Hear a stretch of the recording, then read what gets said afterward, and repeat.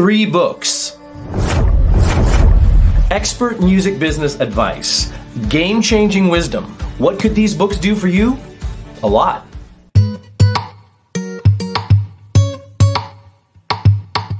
I'm David Harsh. I'm a Christian recording and touring artist. I've been writing songs since 1996. I recorded 4 professional albums, toured all over North America, and I even won first place in a national songwriting competition. And a lot of my progress has been shaped by the books I've read. Today, I'm going to share 3 books with you that have the potential to change how you think about the music business. Now, there are 3 reasons why these books are going to be important for you. Reason number 1, you can learn what you don't know. There's a lot about the music business I didn't know at the beginning, and these books really broadened my perspectives. Reason number 2, you can learn from other people's mistakes and avoid a lot of heartache. I hired a music attorney for one of my projects, and I'll never forget one of the things she said. She said, "Don't sign anything of significance until you've had an attorney look it over. If you sign it and then bring it to me for legal advice, the only thing I can really tell you is that you should have talked to me before you signed it. I can't help you at that point." Right? These books will help prevent things like that. Reason number 3, you can learn what success means to you in the music business. Whether your goals involve music that's local or international, you need to craft a vision for what success means to you, and these books can really help. I've also got 3 quick spoiler alerts about these books. Spoiler alert number 1, they aren't brand new. They've been around for a while, but that's okay. There are updated editions available that are staying current with the times. Spoiler alert number 2, there are more music business books out there. I've read over a dozen books on this subject, so if you don't see a good music biz book listed here, it's because I decided to focus on just these 3. And spoiler alert number 3, these books are all written by attorneys with a middle initial in their name who have practiced music business law in one avenue or another.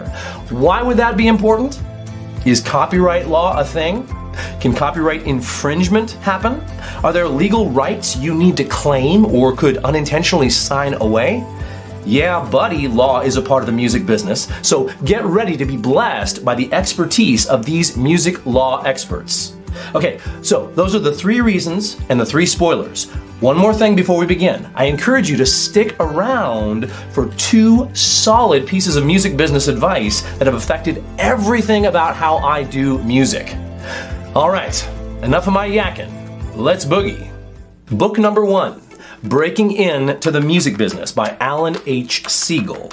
This lesser-known book really gave me some helpful tools in my back pocket, as well as healthy reminders about how the music biz works. Did you know that although you acquire a copyright for your song the instant you write it, and you can perform it and share it as much as you want and still retain all the rights to it, unless you get it copyrighted officially through the Library of Congress, you will be limited in some ways for what you can do with your song? This includes getting a record company or music publisher to consider working with you on it. This is just one tiny bit of wisdom I appreciated from the author. The other thing Siegel does, amidst all the great detail he provides, is to break up the intense flow of information with some really helpful interviews from people in the industry. The last thing I'll say about this book is that Siegel is pretty keen on industry vocabulary, and to that end, he's created a 21-page lexicon glossary with all these important terms unpacked and defined, and he refers to it throughout the book. I've not seen a book like this, and that lexicon really helped me grasp some of the legalese a lot better. He does have an index as well. So if you're hoping to add to your vocabulary and your collection of music business books, this is a good one to have. See the link in the description below where you can buy it. Own this book that many of your colleagues may have never heard of. Okay, book number 2, What They'll Never Tell You About the Music Business by Peter M. Thal. This is the current cover for this book.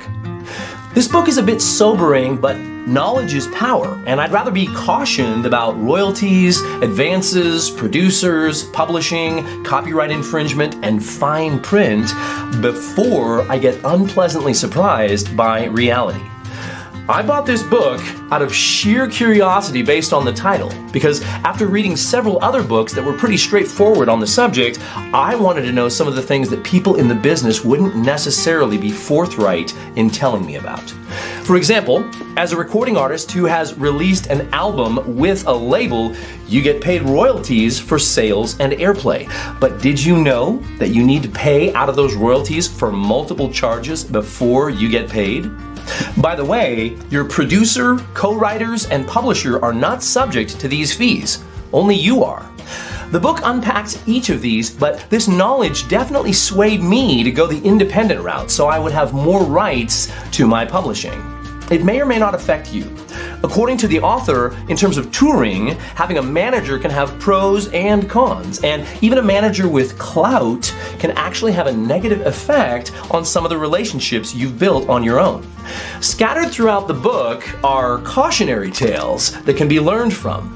Thal soberly reminds the reader that even with a solid band and album signed to a label, there's no guarantee that their material will be given a fair amount of promotion.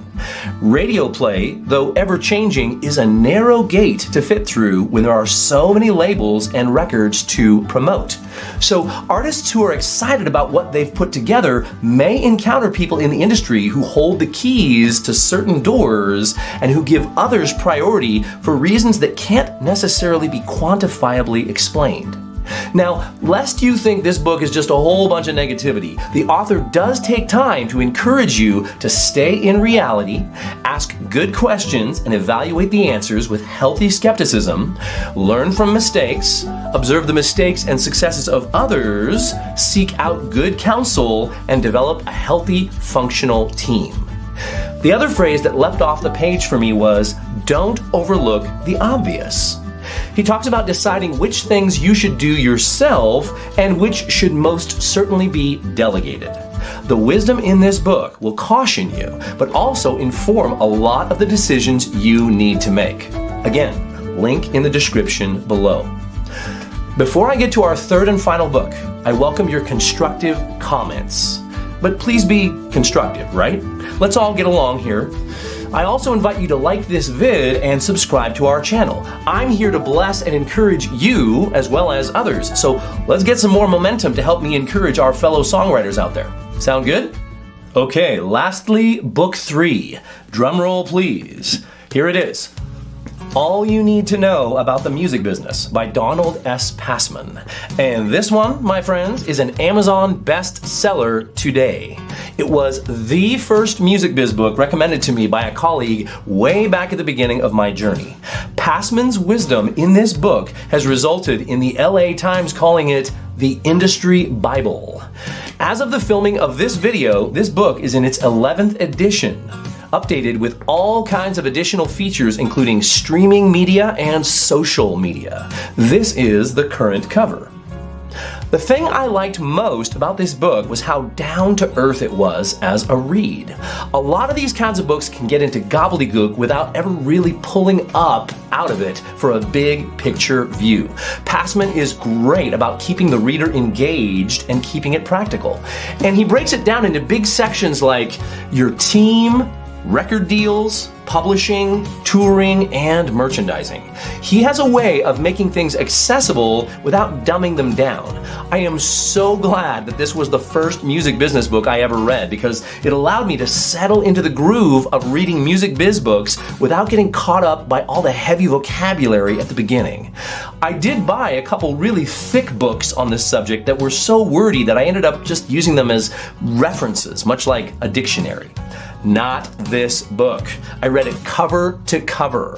He talks about co-writing, mechanical royalties, copyrights, choosing an attorney, advances and recoupment, creative marketing, tour support, and he even sprinkles in a few quizzes to keep you guessing and answering.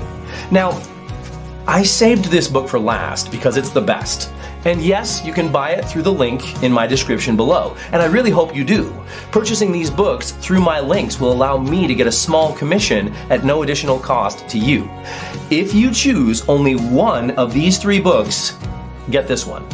But if you buy all 3, you'll get 3 unique perspectives on the business that will fill in a lot of gaps for you, whether you're just getting started or really getting serious about a career in music.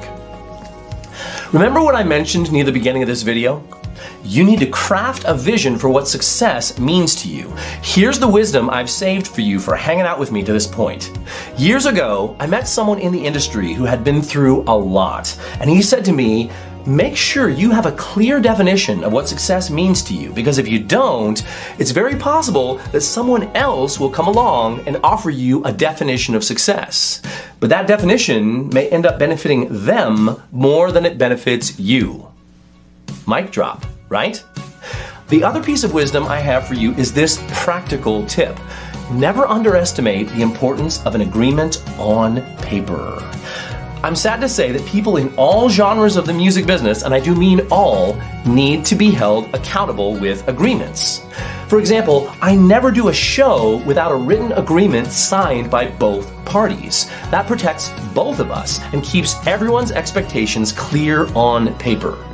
Now, I've got another video I'm working on that talks about the 3 best songwriting books I've found, especially for guitarists. And if you've subscribed to this channel, you'll know how to access that video when it has dropped. Thanks so much. I'll see you in the next video.